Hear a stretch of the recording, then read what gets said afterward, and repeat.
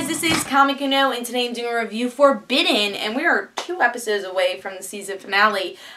In this episode, we get to see that the Mutts are going after Clay and Elena. Now, Philip is getting a little suspicious, like, what's going on here? And he's getting a little jealous because he finds out Clay is not actually her cousin. So there's a big fight between the Mutts, and in the end, we get to see that Philip finds out that Elena is a werewolf. She reveals herself and says, hey, this is why I can't stay with you. I gotta help my family. Another story that's going on is with Logan. His girlfriend is finding out a little bit more about him.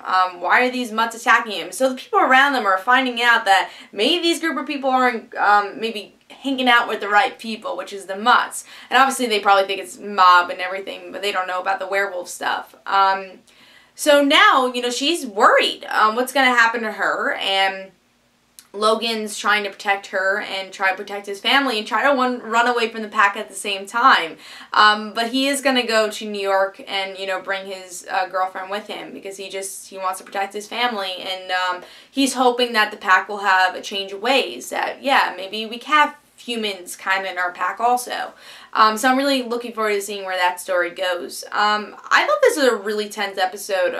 My favorite episode, honestly, of this season. You know, what I've been waiting for is to bring New York and Toronto together, and this episode really proved that they can do that. And they did do that. They really brought this Mutt story into Toronto. And I like there wasn't that two story conflicting each other, where it's always like, this is what's going on with Philip, this is going on with Logan, but here's the Mutt story. Now it's really combining it, and that makes it a better show. And one thing I like about the show is, yeah, it's a supernatural show, we'll give it that, but it's more of this suspense thriller. When I watch it, I don't know if I'm really being thrilled because I can't wait to see what happens in the story, but it's actually those moments where the Mutts are chasing Elena and the pack. It's a thriller show, and I feel like I could title it that because this whole episode, what made this episode so great was that thrill, and there was definitely a suspense throughout the whole episode.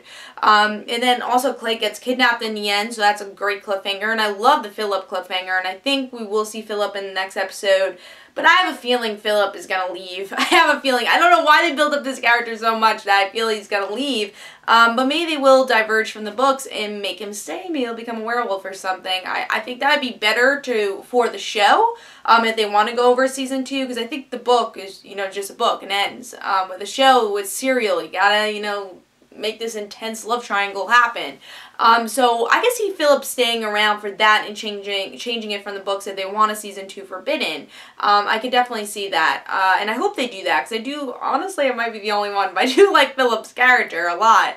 And I like that interaction she has, Elena has with Philip, even though I do like Clay in a way also. So I do like that love triangle that's forming, that I don't want to be like Vampire Diaries where it lasts 6 seasons, but I do want to see it, you know, grow and see where it goes.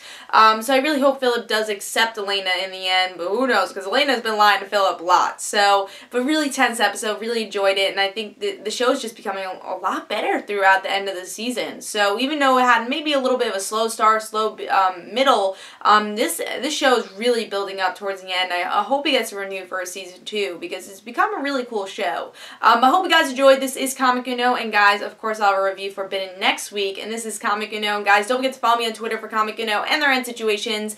Don't forget to like my Facebook page, and I'll see you guys later.